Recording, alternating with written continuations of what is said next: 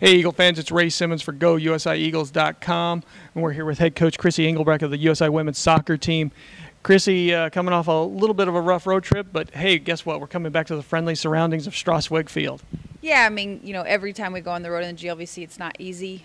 We're just excited to be at home. We just need to focus on Friday and beat Truman State at home.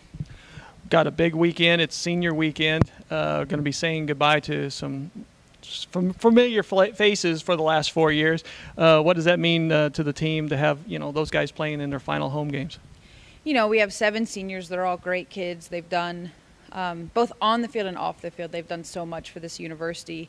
So it'll be a very proud moment on Sunday when we introduce all 7 of them, kind of for the last time at home. What can we expect from our opponents this weekend?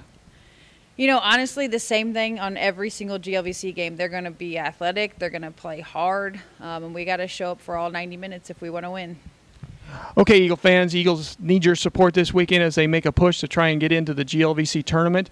Friday night, play Truman State at 5 o'clock. And then Sunday is senior day. They'll honor the 7 seniors prior to the game. It's a noon start against Quincy University on Sunday. That's all for now, Eagle fans. It's Ray Simmons for GoUSIEagles.com.